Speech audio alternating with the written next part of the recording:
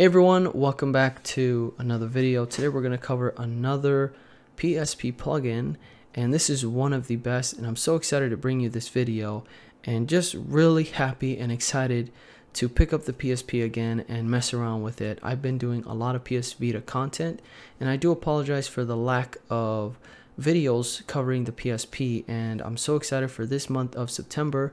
We're going to cover all sorts of different plugins, apps, tools, etc. for the PSP. So be on the lookout for those videos and make sure to subscribe if you haven't subscribed yet, and hit that notification bell so you don't miss it in the future. Big shout out to SlaffH for the latest subscribers to the channel, and we just hit 16,600.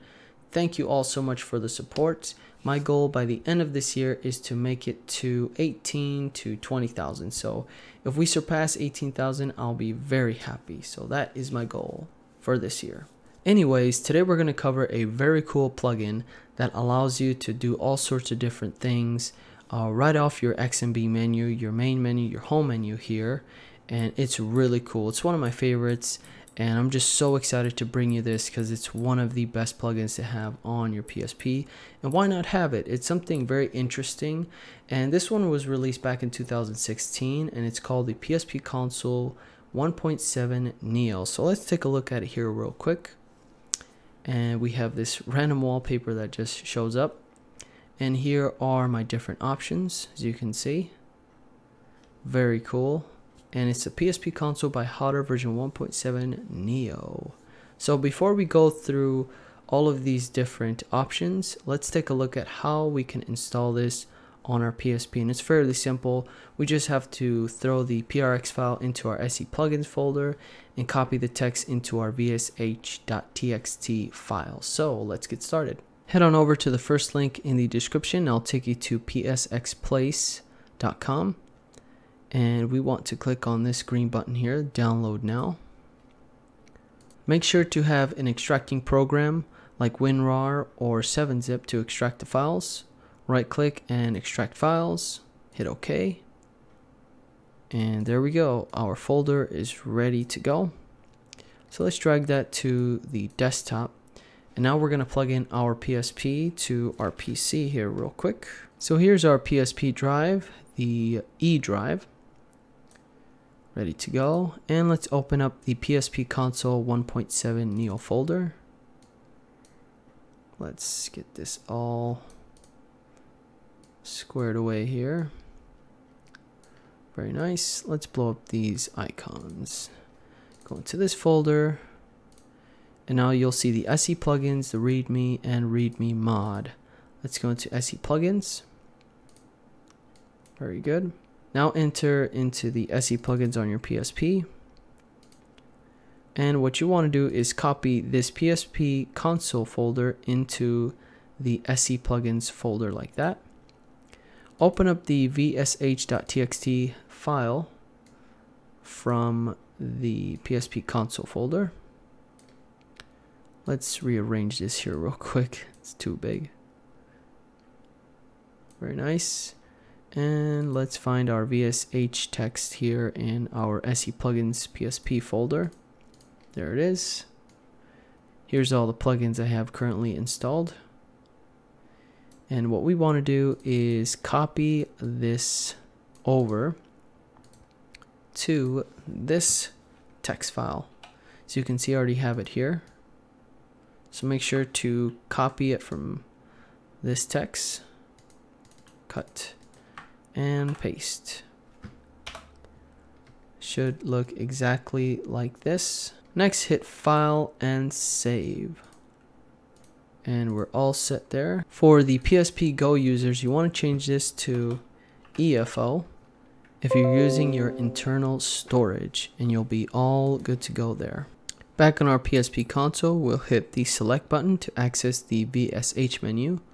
Go down to the recovery menu. And under plugins, so we want to make sure that the PSP console.prx is enabled. Very good. And if it is, you don't have to reset the VSH, but if you are enabling it for the first time, you will have to hit the reset VSH. So let's go back and check it out. So pressing start will enable this plugin, and this random Neo Flash Summer Compo 2009 wallpaper will appear. So at the top with the yellow text, we have the CPU clock speed along with the battery information, 100% at 34 Celsius. And here are our different options. We have programs, games, options, shutdown, restart, and sleep. Under programs, we have alarm clock. So you can set a time and your PSP will go off at that time. And it's going by the military time. Interesting. Here's the calculator, a very simple calculator. So let's see, 2020 plus 1. Oops, equals 2021. All right. And your other calculator options there. And you can access each one by pressing X, obviously, and going back by pressing the circle button. And we have a very bad flash going on here, and I believe this is happening because of the remote Joylight plugin I'm using right now. So it is freaking out, but it was working for me, no problem. Disconnected. Under File Explorer, we have all of the different folders within our memory card. And this is very cool. Let's go into Game, PS1 games, and here is all of my PS1 games on this PSP. Pressing square, you'll have all these different options, so you can delete it, new file, new folder, properties. And properties, you got to be very careful here. Pressing up and down will change to hidden, so you can hide this game, yes or no. And by pressing left or right, the read only option. So those two were at no, so I'm just going to leave that there. And you can see the data was modified, accessed, created. Unfortunately, it doesn't give me a size. That's not cool. Let's check out the Rugrats game. Still not seeing that either. We can rename this file. Sort folder. Interesting. That's very cool. Let's go back. And we have our game sorter. Here it's going to access all the games within your PSP game folder. And you can sort through this, pressing X and moving them around. And you can hit square to confirm your selection or save your current setup there. Very nice. And our plugin manager. Yeah, this is tripping out here. Sorry about the flashiness here, but you can just basically enable and disable plugins instead of going to the recovery menu, which is very, very convenient. Let's go back, task viewer, modules, 70 modules. Interesting. Let's go back to the main menu, and we have games. This is so cool. So we have 3 different games. We have Sea Snake, Pong, and Tetris. Sea Snake, go! So now I'm playing a game on top of everything. So if I wanted to play a game while I'm watching a movie, there you go. It's kind of fun. Or if you're like listening to music and you just want like something very simple, there you go. And Sea Snake is very easy to play. Well, sort of. You just don't have to touch yourself while you're collecting the circles here. So if I touch, there you go. Game over. Your score was 30. My high score was 95. And Pong is the simple back and forth. And you are playing with a computer. So the score's at the top, 0-0. And if I let this go, it will restart. And now he's at 1. And just really can't do much here. Just go up and down. And you can press circle to end the game. And here is Tetris. This one is a little too fast for me. But you can change the speeds by pressing up and down. And pressing X will change the shape. But if you do press down, like you want to change that speed, you will have to go back up. You have to press up again to reset that.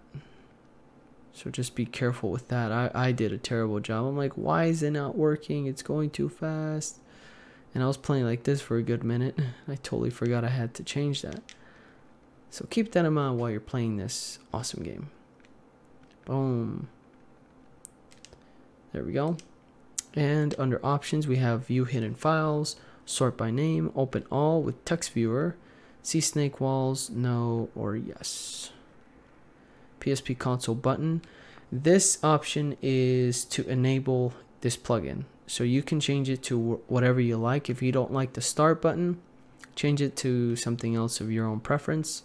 We have the homebrew button, the plugin program sorter, and the plugin game sorter. Very good. So these are the games and the different programs within this plugin. Very good. And our last three options is shutdown, restart, and sleep. And that's basically it. To exit out of here, you can either press circle or start again, and that'll take you out. And that is it for this one. Thank you so much for watching. If you enjoyed it, give it a thumbs up. It really helps me out a lot with the whole YouTube algorithm, and that way other people who are looking for this type of content can find it in the search results.